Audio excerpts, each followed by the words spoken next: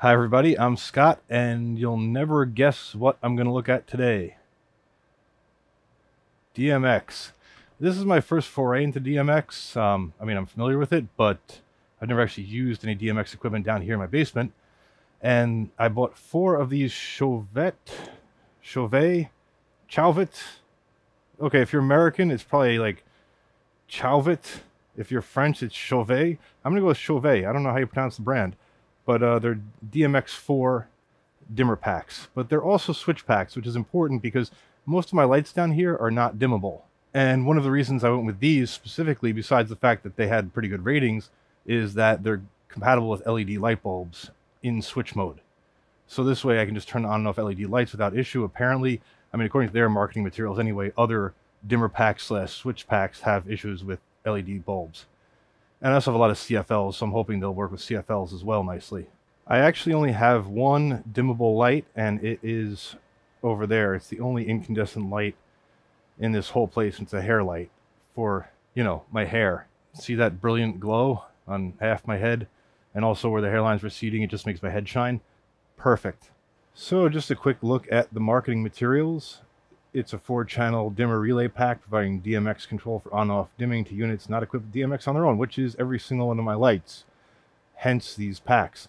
And I should just note I have about 20-ish lights down here. So between these 4 packs I'll have 16 channels, which is fine because some of them can be doubled up on the same channel. And that should be enough for changing lighting, scenes, and moods down here. Not that I'm trying to create like a mood room down here. It's more like just for different scenes and different types of lighting. I get a lot of glare off some of these lights, so I'd like to be able to turn some of them on and off individually. Also, if I'm shooting with a still camera, like for the, YouTube cover images, but also for eBay sales and other stuff that I do in my basement, a different lighting setup is preferred. And right now I have to go around and switch on and off all these lights. And when I say all these lights, I mean like there's a lot of lights, and then there's lights on the floor to light the whole background up, like red and blue, in other words purple. And then behind there's a red light and another blue light to put a wash behind the servers. That's not even a comprehensive look. Maybe I'll take pictures of each one and show them. I don't have like a good camera setup right now to give you an angle on all the lights because obviously they're not meant to be on camera, right? Well, except for that red one back there. That one's always in shot for some reason. I really got to change that, but whatever. So yeah, here's the product highlights if you want to pause on here. I'm not going to be using any of the built-in sequencing features and the specifications. It actually is multi-voltage. One weird thing is that on the electrical specs here, it says that each channel is up to 5 amps, whereas on the actual boxes, they're fused for 7 amps. Not a huge difference, just a weird inconsistency. Obviously, the whole unit is only rated for 15 amps, and I'll show you the power cord that goes to it. It's a 14-gauge cord, so really you wouldn't put more than 15 amps through this thing, but each channel is individually fused at 7 amps. Of course, these DMX boxes are useless without some kind of controller, and that's what this is. Now, I didn't want a full lighting desk. I have very little room down here for one, nor do I need one. I don't need really precise control over each individual light, and I certainly don't need a multitude of dimmers because the lights aren't dimmable. So this is a single RU mountable computer interface for DMX, which also, importantly for me, has a bunch of keys on the front. I think it has 16 buttons on the front for 16 pre-selected scenes. So this way I don't have to take up a huge amount of space in my racks. It's just one unit, and I can choose between 16 scenes. Perfect for me. And this is from ADJ. It's called myDMX-RM. This comes with software, or the software downloadable for this, which you can use to set up elaborate lighting scenes and sequences. You can dim lights and do all sorts of other stuff. Well, dimming isn't that exciting, but you can dim them in sequence, you can dim them in patterns, you could flash them on and off. All the things you can do with DMX, you can do with that software. Apparently, it takes the place of a lighting desk. I'm not going to get deep into the software in this review or in this, whatever the hell this is, because it's not really germane to what I'm using it for, but I will give you a quick tour of the software and let you know if it's at least has a baseline of goodness to it, which I kind of doubt because this wasn't that expensive and the software is free. So we'll take that for what it's worth. And as long as we're looking at marketing materials, here's the myDMX-RM. It can be used standalone or with a computer, which is, like I said, great for me. You can program it with the computer and then have it be a standalone device to turn things on and off, or start and stop sequences. And on the front are these 16 buttons, apparently. So without further ado, let me break into one of these boxes and let's see what's up with the packaging and the boxing and the unboxing. This box got a little smushed in transit, but these do feel like fairly rugged devices, so I'm sure nothing's wrong with them. Bubble wrap and plastic wrap. Cool. And there we have it, the Chauvet ADJ DMX-4 dimmer switch pack. And it has a menu facility on the front for setting the DMX channels associated with this. And you can kind of see what's going on here. So you can set the address, or range of addresses, personality for each channel, and whether it's switch or dimmer, and program run speed dimmer. I think that's for internal, yeah, that's for standalone mode. And like I said, I'm just going to be using it in DMX mode. Also in the box are a couple of stickers, a quick reference guide. The full manual is available online. This is not it. And a power cord, which, like I said, is a nice heavy-duty feeling, solid 14 gauge cable. Some of these cables, you know, they come from China, they come from cheap places. They say 14 gauge, they're not. This one certainly, I would expect, is in fact 14 gauge. So don't always trust what these cables say, except when they come from a reputable manufacturer or with equipment from a reputable manufacturer. Oh, remember how I said that box was a little squished in transit? I guess it did bend this a little bit, but not a big deal. One thing I just wanted to note that I read in the manual is that this entire back piece is actually part of this bracket up here. It's all one big piece of metal, and you can remove the back, hence this bracket, and flip it around the other way. And as such, then you can hang the unit off of a pipe or some other rigging, because the bracket will be facing out and then down this way, which is not what I'm going to be doing. These are all going to be sitting on the floor in my basement, but I just thought I'd note that these are suitable for rigging in various circumstances. Like I said, the manual itself is available online. You can easily search for Chauvet ADJ DMX-4, and it'll come up with the product page, which will have a link to the manual. But just for posterity, this is generally the information. This is actually a multilingual thing, so it's very few pages up in the beginning of English. And it just basically talks about the operation, replacement of fuses, how to switch between dimmer and switch mode, and how to mount it. That's actually in the quick reference guide too. Here's what I was talking about, the alternate rigging. You can flip the back plate around so that the bracket looks like that. And then it gives you a quick walk through the menu options, which I believe is, for the most part, the same stuff that's on the front of the unit, which I appreciate, because this way you don't have to keep any kind of directions or manual handy. You can refer to it right here. So I guess the best thing to do right now is to power this on. There is a power socket on the bottom, as well as an on-off switch for the whole unit.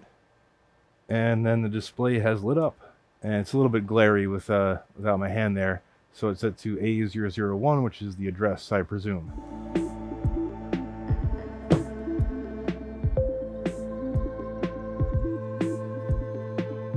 And we can set the addresses thusly. So I believe I'm going to assign each one of these 4 addresses. So this one will be 1 to 4, the next one will be 5 to 8, the next one, and etc. So if I go through the menu, S1 on, so that's S1 switch functionality is on as opposed to dimmer, which is perfect. So it's already set up. So switch 2 is on, 3 is on, 4 is on, and we're on address 1. Seems pretty straightforward. Oh, and I should also point out, besides the fuses, we got DMX in and out over here. And that is it for connections, other than, of course, the receptacles, which I'm sure you all saw on the front. And there's 2 receptacles per channel. Now, if we put it in standalone mode, you can see it's starting to go through a program. And it's just chasing through the channels. Sort of a police light flashing style program. And you can see each of these built-in programs has a different pattern. I could do one better, though, because I want to set these up to test them right here on the bench. So give me 1 second. Oh, I guess I should talk about this, though, first. I got a Black Friday or Cyber Monday deal where I was buying 4 LED light bulbs, or so I thought. I actually got 4 4-packs. So I have 16 bulbs, which is perfect for testing this stuff out because I have 16 channels. These are the old-fashioned sort of Edison style. By Edison, I mean the fake filaments on the inside. They're obviously Edison screw type as well. And in order to use them, I got these little light bulb adapters. 16 of these as well, but these are dirt cheap. Unfortunately, these are glass, so I actually have to be careful with them. I wish they were plastic so I could just sort of not worry about whacking this thing around. But anyway, let's check it out. I'm going to put it into standalone mode. Oh yeah. I guess, yeah, I put up a seizure warning now, before, because this is quite intense for those of you who might be susceptible. But yeah, it does seem to be switching the LED bulbs just fine. There's no issue there.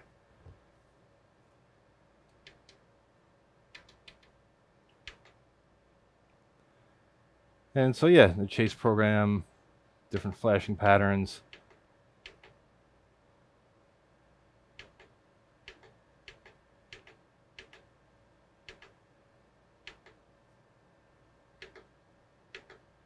And I think that's pretty much it for the patterns.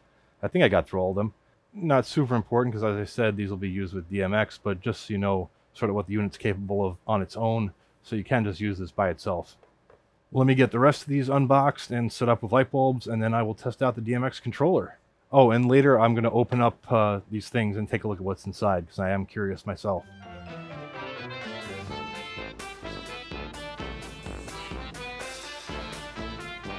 Okay, actually, before I continue with the controller, I did find something out that's kind of cool. Standalone mode is not strictly speaking standalone. It looks like it actually outputs whatever it's doing on one controller to the rest. So I have these chained together right now, and when I activate one of them, it should activate the same pattern on all of them. What I'm going to do here is just change the mode on this one to standalone.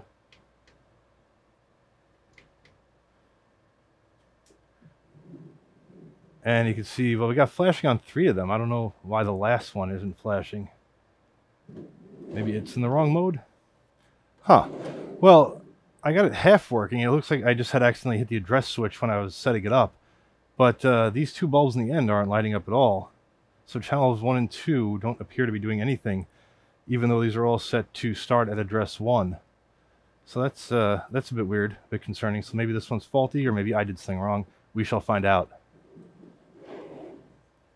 And then mode, change back to DMX to stop it.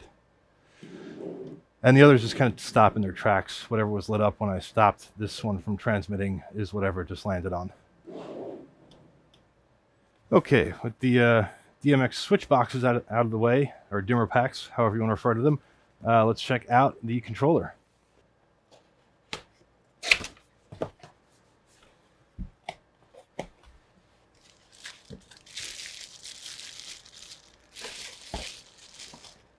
Okay, and of course here is the unit itself. Single rack mount unit as expected. And on the back, it's got a 5-pin DMX out and a 3-pin DMX out. Now obviously I'm going to use the 3-pin because that's what all these other boxes use. And then it's got a USB port, helpfully labeled serial port. I mean, technically USB is universal serial bus, but usually they don't call it a serial port. Actually, you know why they call it that? There might be a USB to serial, like RS-232 chip inside of this unit. Maybe that's what the deal is. And then 9-volt input with a locking plug, which I actually do quite appreciate. The power adapter feels extremely lightweight and cheap. Like, extremely cheap. But, and actually, you know what? That's a downside of the locking bracket. I think you could take this plastic piece off that actually does the locking and just be left with a jack, so you can use a different power supply with this if you so choose. It additionally comes with a USB cable, which actually looks like decent quality because it's got ferrite rings on it. And also included is a new product quick guide, so another quick start. I believe, again, the full manual is available online on this company's website.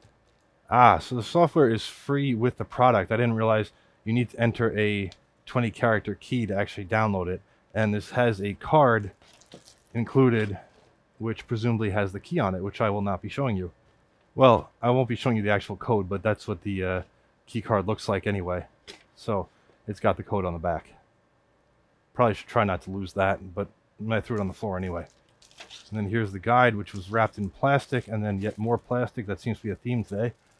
Another sticker, of course, very nice. And important notice. Ooh. Do not return it to your dealer. Contact our customer support staff. Yeah, I'll be returning it to B&H if this doesn't work. Oh. New product quick guide. I thought it was going to be a guide on this particular product, but it's actually a guide to, I guess, all their new products. So, yeah, we can just skip right over that. And on the back of this other sheet of paper that told us about the software, you can see where you download the software and manual and stuff. Alright, to test this out, I've got a USB hub, which is dusty and connected to the computer just out of view. And I think the first step would be just to power this thing on.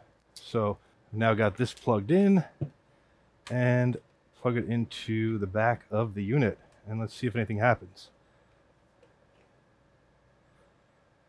Nothing visible happened, but the DMX output indicators did start flashing. So I guess that's good. Oh, it looks like it started up in the interim because now number 3 is lit up, or did I hit it by accident? I think I actually hit it by accident, but there's soft keys on the front, so you can hit 1, 2, 3, 4, etc. I wonder if this comes pre-programmed with anything. Let's try hooking it up and finding out. Plug into the back of there, plug this into the first unit. Oops, gotta plug these guys back in over here. And now these are all set to address 1, so presumably they'll all do the same thing if they do anything at all. Alright, this is now in DMX mode, and it looks like we've got some lights lit up and not others. Let's try switching it. Sorry, the camera's swamping out a bit. Let's change it to 3. Nope, that doesn't change anything. So apparently nothing's pre-programmed into this. Alright, fair enough. Okay, I switched over to the Windows computer for now. I believe the software is for Mac or PC. I just happen to have that USB hub connected to my PC right now. And right on the product page is the download section. And yeah, software for PC or Mac. Oh, that's weird. The latest one is actually on the bottom, not the top. So it makes sense in a way. Download speed isn't bad, about 8 megabytes per second. Nope, just dropped down to 7. My internet connection should be able to do like 25 megabytes per second. So not exactly saturating it, but not going too badly. The entire download is 774 megs. So it's a fairly chunky piece of software. Okay, it just downloads as a simple zip file, just extracting it in order to install it. And there's just one executable for installation. Okay, this might be an error some of you will encounter. Microsoft Defender Smart Screen prevented an unrecognized app from starting. Running this app may put your PC at risk. Why? What did Defender find? You know what, I'll look at that later. Let's do this on the Mac instead, just because I don't know what was up with that file being blocked, and it makes me suspicious. So rather than infect my PC, let's infect the Mac with potentially unwanted software. And just as a tip to American DJ, that's ADJ, not cool. Like, whatever's up with your software, it probably just doesn't have a Windows installer certificate, but I don't really know. I'll look into that later, rather than waste gigabytes of storage recording me trying to fiddle around with it. The Mac installer is significantly smaller at 429 megabytes, and downloaded much faster too, interestingly, even for its size. myDMX-3 can't be opened because Apple cannot check it for malicious software. Wonderful. Okay, so Mac OS doesn't want to install it either. Okay, install apps from any source, fine, whatever. Alright, let's try this again. Screw it. Nope, still doesn't want to run. Great. Okay, it doesn't want to take it as an exception either. Reputation-based protection is off. Let's try an earlier version of the software. Maybe they actually bothered to sign that one. And it's significantly smaller at 513 megs. I believe the other one was, yeah, 774 megabytes. They also changed their naming convention from a more developer-friendly date to a more user-friendly date, which is just interesting. Interesting to me, anyway. Okay, this is the May version of the software. Ah, this one actually wants to run. Hooray! It's just installing on the C drive, not even in program files. Interesting. That might be a little small for you to read. It doesn't support display scaling, this installer. So it's installing in c:\myDMX-3, which I guess is fine. Oh, now it's display scaling parts of this interface, but not other parts. Yeah, so far, this software is not inspiring confidence. SSL files. Okay, that's a little weird, but sure. Said it will use 1.17 gigs of data to allow this, sure, whatever at this point. So far, not impressed, American DJ. I mean, look, I don't necessarily blame you. A lot of hardware companies that make, like, you know, lights and or other things that are not computerized tend to not spend too much money on their software development. They think it's a waste. It's not a waste. Or maybe you just can't afford it. If you can't afford it, don't release software. Don't create products that require software if you can't make good software for it. I mean, like, this is just the installer, and already I'm aggravated. And I'm a software developer, by the way, by trade, amongst other things. But, yeah, if I put this out, I would get yelled at. It's still installing. What kind of resources is it using here? Like, is this installer particularly intensive? Well, it's multi-threaded, whatever it is. Yeah, apparently this is some real intense shit as far as the processor goes. It's hardly touching the SSD, though. So I don't know what it's doing right now. But it's definitely doing something. There's really not much else running on this machine other than Firefox, which has those two websites loaded. Sorry if you came here for a video about DMX switch boxes or dimmer packs. Yeah, this is the kind of hoops or crap you're going to have to jump through in order to use the DMX controller here. Even though I'm editing a lot of this out, I kind of want you to share my misery, but let's just skip ahead. Okay, welcome to the CUD driver setup window. Okay, I don't know what a CUD driver is. USB control. Okay, sure. If this is going to require a reboot at the end, I'm going to absolutely shit on top of this computer. Oh, finally, it's installing myDMX-3. Oh, there we go. That took a half a second. Took forever to install the SSL components, whatever the hell those are. And we're done. All right, let's run myDMX 3.0, finally. Sure. Tiny little logo there. They do sell smaller interfaces, USB to DMX. Oh my god, this is tiny. So their app does not support display scaling at all. Alright, well, let me change the resolution of this computer then, so that you guys can actually see what's going on. Fantastic. Okay, well, there we go. It wanted to sync up at a non-ideal 4:3 aspect ratio, but you know what? For now, let's just live with that. So, Universe 1, it shows all the patches. We got sliders for dimmers. So it's basically like a little lighting desk. We can edit together scenes, play them back live, and then, yeah, do a show. Great. Is that text supposed to be over those icons?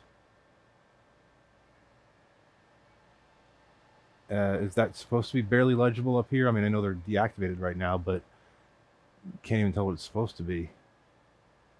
Okay, well, as you can tell, I'm completely unimpressed with the software so far. I'm going to play around with it a little bit, and then we'll get back to it, and I'll show you it in action. So, be right back. I was actually mistaken before when I said the software needs registration. It's actually the device that gets registered. And I'm supposing you could use the software on however many computers you want, as long as the hardware itself is registered. Because as soon as I plugged the unit in, it popped up this box to register, and then the unit number. And so I had to enter my email, my password, which I set up previously on their website, and then, of course, the key code that came on that card. And I guess that activates the hardware in their database online. And now it's registering the device. That takes a second, and then you're into the program. And every time the program opens, it prompts you with the type of license you have and whether you want to upgrade for $29 for a year or do any one of these other options, which are all cut off due to presumably the display scaling and the lack of support from this product. And then hitting OK doesn't bring you back into the app, weirdly. So I have to go back in there manually. Not a big deal, just a little weird. It actually closed out the app completely. As you can see, it's not there in the taskbar. And as the software starts up, you'll see once again it gives this Nagwary type license prompt, even though I have a license. And here you can see the license prompt popped up again, and this time it froze the entire software package, and I had to force quit the program. So I tried starting it up again, of course, and the exact same thing happened. Now, I didn't know it at the time, but it's because the computer had gone into standby while the device was attached, and then when it came out of standby, suddenly it would like half work. It would go into the program. Sometimes initially the program would start working fine just for like a few seconds after you hit OK, which gives you a bit of confidence, and then it immediately prompts with that registration again, and when you hit OK, it freezes the program. Just so I bring that up in case anyone else runs into that issue, simple fix for that is just unplugging the device and plugging it back in, preferably with the program closed. And then as I was perusing the user manual, which you kind of need to do because the software is not very intuitive, I found this on page 50, which is kind of what I bought this unit for. I'm sorry, page 51, which is what I bought the unit for, which is the standalone mode, where you can press the buttons on the front to change the scenes. And apparently that's available as an upgrade for an additional charge. Wonderful. The sole reason I bought this exact piece of equipment, and the functionality is not even included in the piece of equipment. It kind of defeats the purpose of having this large piece of hardware relative to the smaller interfaces they sell, but hey, I guess everyone needs to make money. And in fact, there are a few other parts of the application that are additional charge extras, and they don't make that clear before you buy it. I guess you could easily read the manual before you buy it, but I did not, and I imagine most people will not. So I was unaware that most of the functionality was, not most of the functionality, but the functionality I needed and some of the other key options are extras and at an extra charge. So I decided to try full mode free for 30 days. And weirdly, when I clicked on that, it brought up the website where I could conveniently order full mode, except this dialog box is always on top. So you can move it out of the way, but you can't close it, I guess, without closing out of the... I wasn't sure if that would close out of the entire process or not. So I just decided to do this whilst that box was sitting on top of everything. And it was free. It didn't prompt me for any payment information, so at least it's not going to auto-charge my credit card because they don't have it on file. They did treat it like a paid order, though, so it's a little uncomfortable in that sense. And then at the end, it informs you your interface needs synchronizing. Now, that appeared to happen just by closing the program and reopening it, and it appeared to synchronize after that. So, not a real problem, but just something you should know if you run through this process. And now the program starts up, and you can see it's not prompting me to try the full mode free for 30 days, but it shows me my license will expire in 29 days. I feel like I need to make a disclaimer, or at least sort of walk back part of the irritation I had before. The installer, very annoying. The nagware every time you start it, even though you have a license, very annoying. The software, not intuitive to use, not well laid out. If you have not seen it, check out Tentacruel's video on Sibelius. It's a masterclass in mocking bad user interfaces and user experiences. And that is the sort of medicine that this program could use. And then in the spot where most apps have a create or confirm button, they've opted comically for quit Sibelius. I just love this. It's as if they're saying, you've already seen the no category thing. Trust us, it only goes downhill from here. Now that being said, the part I wanted to walk back, even though it sounds like I'm being super critical of this application, is that it's actually fairly powerful. Like, the functionality is there. And once it got past that initial issue with the computer having gone into standby and then crashing the program constantly, the program hasn't crashed on me since. It seems to be stable. And, you know, I guess in the defense of developers or developer, if it was one guy or a very small team, I imagine they did the best they could, and maybe they didn't have someone with a huge amount of UI, UX experience. I know I don't. I did, you know, make a big comment that I'm a software developer just earlier, and indeed I am. And UI, UX is not one of my areas of expertise, and I fully admit that, and I know my limitations, and so I always make sure that if I'm going to release a program with a UI, UX, which is most of them, unless it's a command line program, that we bring in an actual designer to design that kind of thing. And it doesn't always work out great, but usually it does. And that's what this software could use. Just a little bit more of an intuitive interface and just a bit of a better layout, better iconography. icons that don't overlap text weirdly, which again might be a display scaling issue. I mean, that's another thing. This does not play well with Windows 10 display scaling. And Windows 10 display scaling has been out since, I think, the dawn of Windows 10, which is now quite a few years on. So a program that doesn't support that is just outdated, in my opinion. But like I said, it is powerful. It does have a lot of fixture profiles in it, which I was impressed by, including, of course, the ones I actually need for this project. So ultimately, it did work, and it does do what I needed to do. I'm just hoping I don't have to pay $29 a year just to be able to push a few buttons on the front to get the scene set up. If it ends up coming down to that, what I'm going to do is actually just run the software on a computer over here and select the scenes that way, and this box will just be a dumb box that sits on the rack, and I never touch it at all. Kind of disappointing in that sense, but there wasn't too much else in the way of options. If anyone knows of a better option for like a single RU device that can control scenes via the front panel, that would be perfect. Something similar to this, but that doesn't require strange license agreements and jumping through hoops to use. Sorry if we got bogged down in that part of the software, but I just want to make it clear to you that if you're considering buying this unit, there are some caveats and some things to look out for, and the software is one of them. As I said, one of those text title things, the software I don't think was made by ADJ. It was made by a separate company called DMX-4. So this is the company that I actually registered the software with. So I'm guessing they write the software. I don't know if they're affiliated with ADJ or not, but at any rate, it's their software. So they're the ones to blame or love. Also, why did this come up with double / at the end? There's just a lot of weirdness surrounding this software and this website. So yeah, not the biggest fan if you couldn't tell. But it does work, it does do what it says it will do, and I can't really fault them for that. Okay, rant over, let's take a look at the actual software. Now, once I got the hang of it, it was relatively easy to use. The first step is patching in any fixtures you have, and you can search for them here. So like I'm going to search for the DMX-4, which is by Chauvet. And this is, I should just show you quite a comprehensive list of manufacturers and then lighting fixtures under each manufacturer. So like I said, I was fairly impressed with that. I don't think they compiled that. I think that's a database that's available and out there. So we select the DMX-4, and it's not clear what these modes are, but mode 3 appears to be the one I want.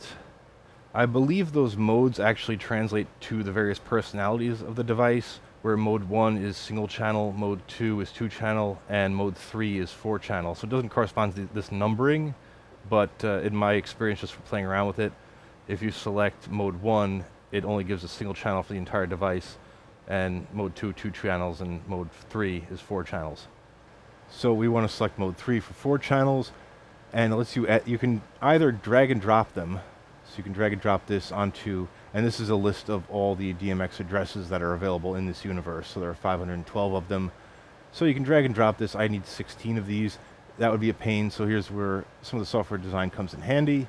You can set the first DMX channel and the number of fixtures. In this case, I already added one manually, so I need to add 15 more. And then I will hit patch, and you can see at the top of the screen it was a little cut off, but it added the other 15 channels. And then down here it shows a representation of each fixture. And then if we go down to edit, you can see on the left here there's a scene option, and so you can create as many scenes as you want and group them. And so what I'm looking for is very simple functionality. It's going to be just turning on and off a certain set of these lights. There's going to be no dimming, no flashing, nothing elaborate at all. None of these lights are pan tilt heads. None of them have any RGB functionality, obviously, because they're just dimmer packs, and I'm not even going to be dimming. So for me, this is very simple. You can have much more complicated arrangements where you might have a 20 channel pan tilt head with various colors and other options, and it would support that. So each scene can have different steps to it. Again, I'm only concerned with one step for my purposes. And then if we click off of that and then click back on, you can select individual fixtures and then control their state for each step. And here you can see there's a fade time of 0, so it'll come on instantly, and a hold time of 1 minute, but this step is going to loop over and over again, so that this way it'll just remain constantly on. For this scene, which is going to be the first scene here, I'm going to put on channel 1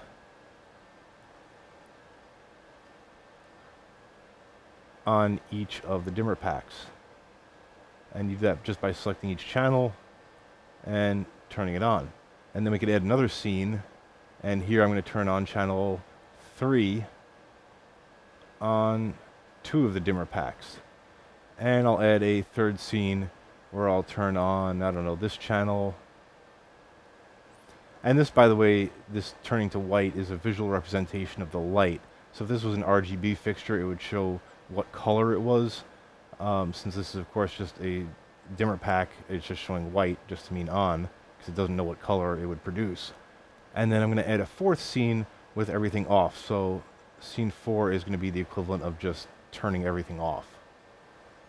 Now, one thing we need to do here is assign each scene to a button on the front panel.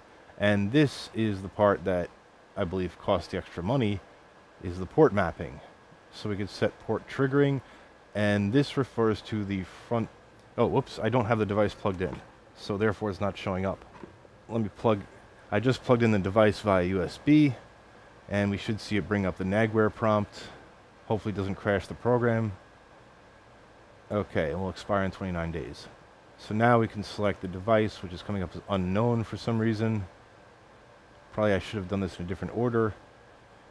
Let's try the port triggering again. There we go, myDMX-3 racks. Now it's showing the appropriate name. And you can see there are 16 ports to select from, which are the 16 buttons on the front of the unit.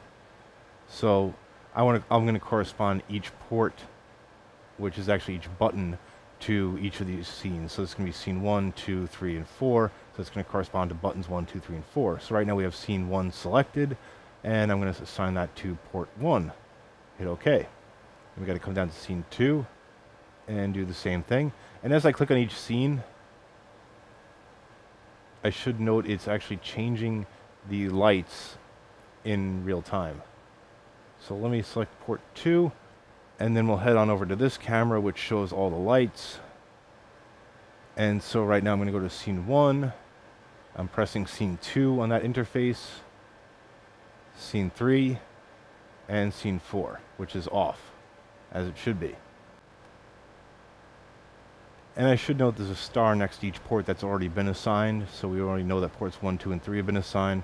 And now we're on port 4 for scene 4. And that's all there is to it, to do what I need this to do, which is just to create a scene of just various lights being on or off and have them selectable by buttons on the front. So now that's all set up, we go to Tools, Standalone, and here is the device on the right and the show on the left. And so we can select all the scenes, drag them over here, and then hit right. Okay. Don't know what that's about. Just erase what's on the device already, and then rewrite it. Impossible to write. Please remove the empty. It does not like the fact that scene 4 doesn't have any explicit controls in it. Okay, you can't drag this out of here. Oh man. Okay, seems like you should be able to. Standalone. All right, let's see if I just drag the 3 scenes that have actual lights turned on them, and then we do right. Okay, that wrote successfully, and I'm guessing once I drag scene 4 in, it's going to get angry and not want to write that scene because it's empty. Okay, but it should be empty because I want all the lights off at this juncture. There might be some way to explicitly state that all the lights are off now. I don't know how. Maybe if I just jiggle this so that it thinks there was an action done.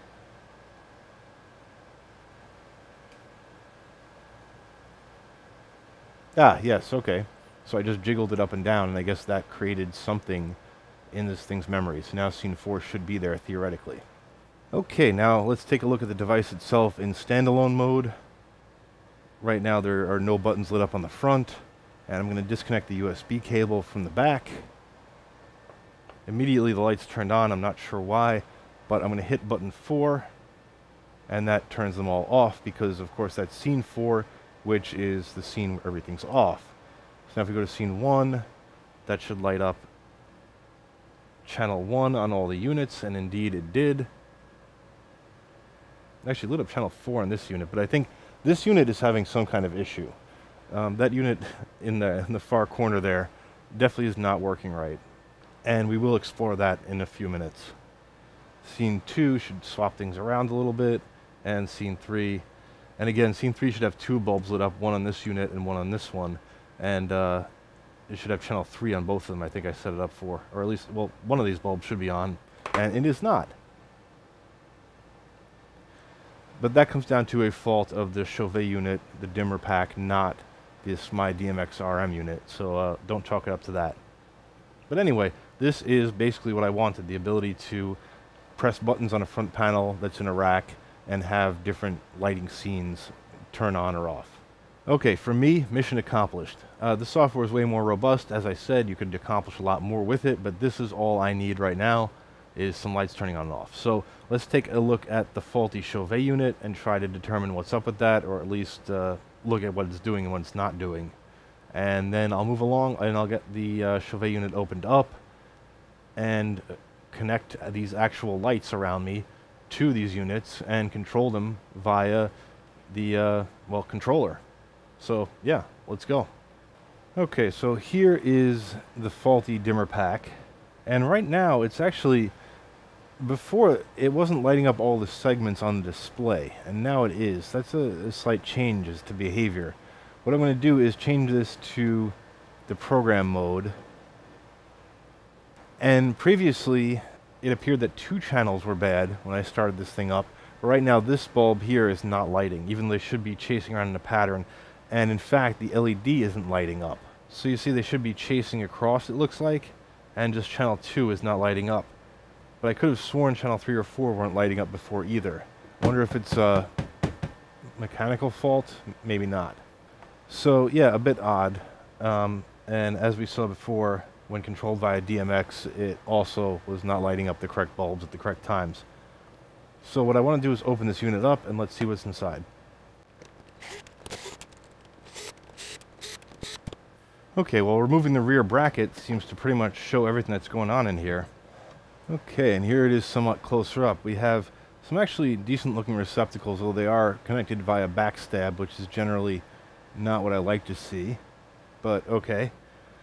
All the neutrals look like they're going back to a common location on the board, which is to be expected. It's interesting they didn't jumper the neutrals from one receptacle to the other. They actually sent them back to the board itself. I wonder if that means the neutrals are fused, maybe? But no, it looks like the line wires are actually fused because they're black anyway. And there is a small transformer on the back, which presumably is to provide power to the low voltage circuitry. And there's 4 chokes, 4 medium-sized capacitors, so clearly one for each channel, and the DMX is just looped through. So there's no opto-isolation or anything. These are just hardwired from one to the other. I don't know if is that common practice in DMX. You tell me. I know I'm thinking of MIDI, where they're optically isolated from each other, but probably not the case here, right? And then mounted on this large heatsink are what I'm imagining are 4 transistors or MOSFETs or triacs. Probably triacs, I guess. That would be the most reasonable thing for a dimmer pack. Alright, well, before I drive myself too crazy, I guess the first thing I should check is just if there's continuity on the fuse for channel 2. And it doesn't say which channel is which, so I'll just check all of them. Yep, got continuity there, there, there. Yeah, unfortunately we have continuity through all the fuses. And I say unfortunately because that would be a very easy fix.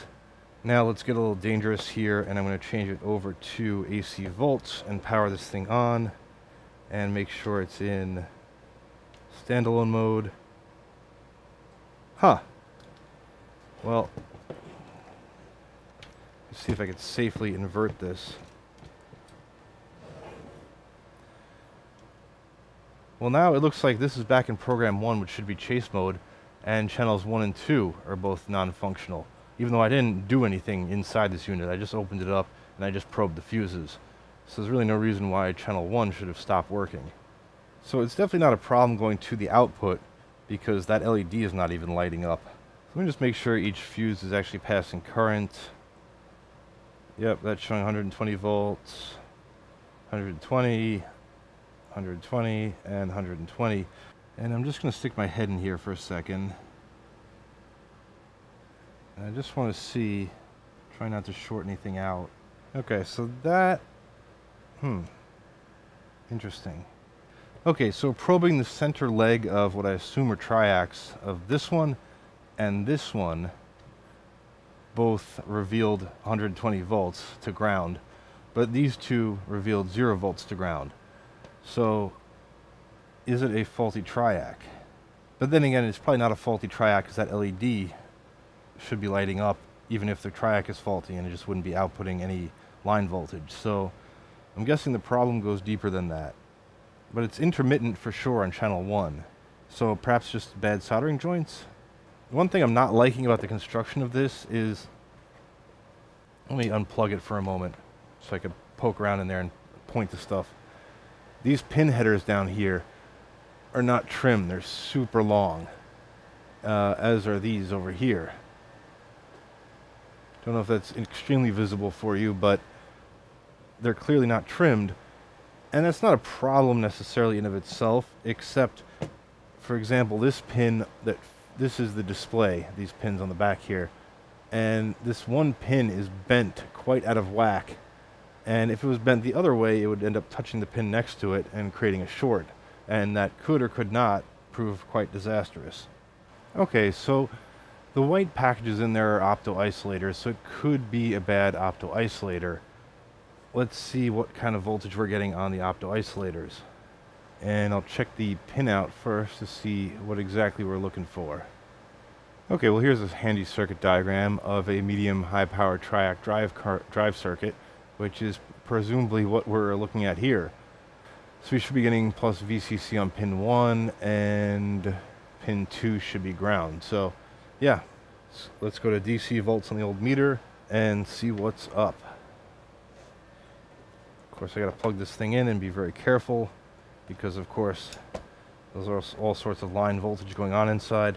Let me just make sure I'm on a sequence. Yep, they should be lighting up right now. Let me try to keep my big head out of the way. Alright, a bit anticlimactic, but I did mess around with this thing and I tried to figure out what was wrong with it. I still think it's a loose solder joint somewhere in there, because a lot of these solder joints are just dry and poorly done.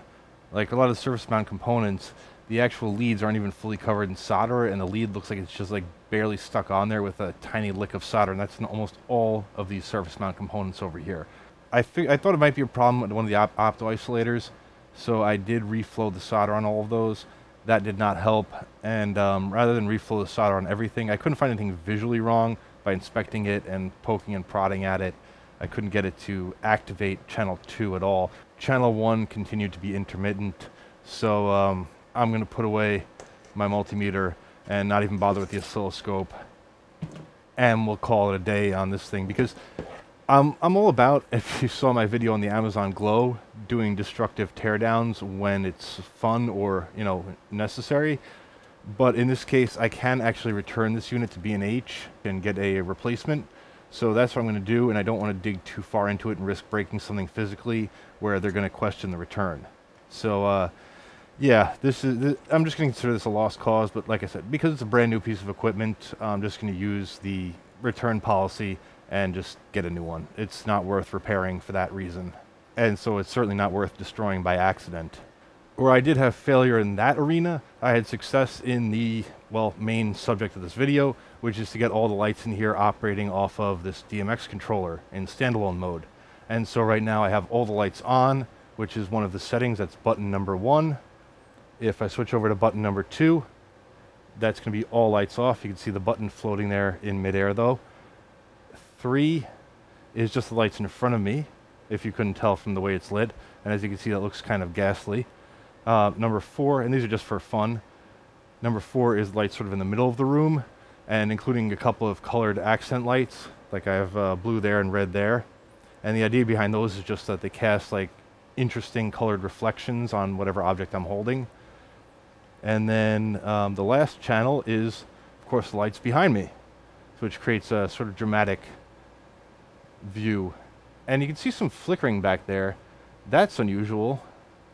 That shouldn't be happening. One moment. It's this. I just got this. It's an ultraviolet LED bar, or a blacklight LED bar, which should just help provide some extra interest in the background here. And for some reason it's... oh, well, now it stopped flickering. It was flickering, though, as if it was being dimmed, although all these channels should be fully on right now. In fact, I suspect some chicanery with either the Chauvet dimmer packs or this device, where I have everything set to be at level 255, which is to say maximum brightness, which should be just 120 volts. I suspect that it's still chopping up the signal with that triac a little bit, at least a tiny bit, because I'm getting a little bit of flicker off one of the soft boxes in front of me, which is the one on the left. It's not doing it right now, but it was doing it a second ago. And on the one on the right, I had an LED bulb in the center of it, which was also flickering badly, and it's this one. It's sort of an older generation LED bulb, and fairly cheap and poor quality, but this was flickering quite badly, even when it's supposed to be at 100% illumination. Not sure what's up with that. That's going to require some further investigation. I'm not sure if the controller is perhaps not telling the dimmer packs to go to maximum brightness, or perhaps the dimmer packs, even when instructed to go to maximum brightness, are not in fact providing a full sine wave. That would explain also the flickering of the unit in the back. Not sure, but I will investigate and update my website at s.co.tt with more information as I figure things out. For now, though, I'm going to call this a video. I think I've covered enough stuff here. If you're interested in the myDMX-RM controller, I hope this was at least somewhat edifying. And if you're interested in the Chauvet DJ DMX-4 dimmer packs / switch packs, I hope this was also helpful. And like I said, check out my website, because hopefully I'll have gotten to the bottom of why it's doing that little flickering thing. I can see the flickering right now out of the corner of my eye. I don't think it'll come out on camera because the flickering is very subtle and very brief. But just to take my word for it, something's not right here. And realistically, I should change all of these soft boxes over to proper LED light bulbs. The DMX-4 dimmer packs did say they're compatible with LED bulbs. Those soft boxes do have some CFLs and some LED bulbs. So I'm suspecting that it might be a CFL or two, but then again, I have another one of these in one of those soft boxes, so it could be the other one of these LED bulbs. But that is a story for another day. Thank you for watching this video. I've been Scott, and you can like and subscribe and stuff. And like I said, my website, s.co.tt. Yes, that's a real URL. And yeah, till next time.